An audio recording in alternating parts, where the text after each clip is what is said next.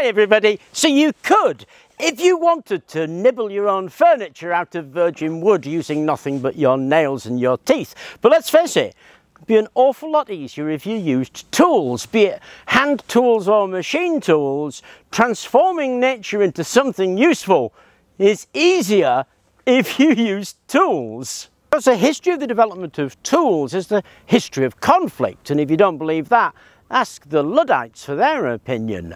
Whenever we change something, we always tend to be resistive to that change, harkening back to a kind of idyllic past that just didn't exist, but we are convinced did. And so there's the argument about the loss of craftsmanship. If you move from hand tools to machine tools, somehow mysteriously something is lost, and that's usually put in terms of craftsmanship. But when I look at what some people produce on machine tools, they are things of beauty. The craftsmanship is far from being lost, it's just different. I would argue the reason we have this impression is because the only stuff that's lasted has been the stuff that's been well made. In the past, of course, they made tut. They made stuff that people needed, but the tut didn't last. A long time ago, it ended up on the fire or in the bin.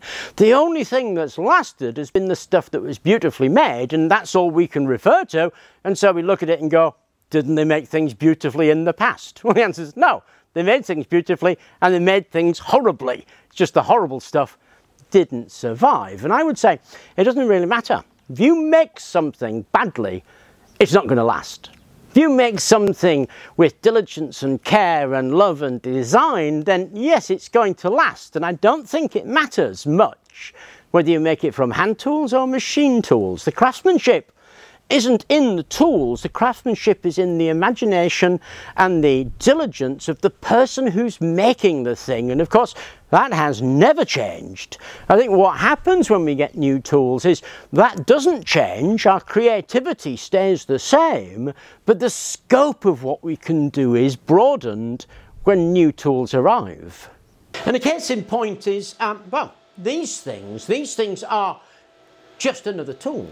They were an altar of technology and where we were supposed to worship them, and I suppose there's a kind of hangover there because people are a little bit afraid of them. But they're like a circular saw, they're like a drill, they're pretty much comparable in price. A decent saw is going to cost you about £350. A decent one of these is going to cost you about £350. And it's a bit like what happened to the music industry when PCs were able to record music. It blossomed. We had a huge growth in garage bands, and this is a toolkit in one that sits on a desk in the back of your house. Creativity could blossom with this because you just don't need the amount of tools that you used to need. Yes, you still have craftsmanship and creativity. That's because it comes from within the person, not from within the tool. Owning the tool is just a way of expressing yourself. The tool does nothing all by itself. You have to operate it. How well you operate it is how good a craftsman you are. And these are astonishing for enabling that. It's my guess there's a bit of, well, preaching to the converted, with people who like 3D printing going, yep, that's why you like 3D printing. And people who don't like 3D printing going, don't care, don't like 3D printing. And I would say, well, you're a bit focused on the 3D printer. It's a bit like walking into a room and saying, has that chair been handmade? Because if it isn't, I'm standing all day long.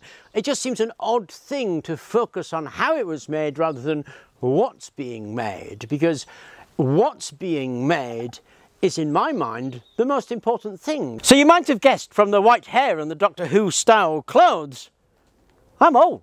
And if you'd asked me what I thought about 3D printing a year ago, I would have given you a very different answer. But now, having been tempted into the digital world by the wicked seductress that is 3D printing, I'm finding it very exciting. And of course, the next step is to get the real world into the computer, and that's going to be 3D scanners. And what surprised me about 3D scanners is they are currently being described as the essential tool for the garage mechanic.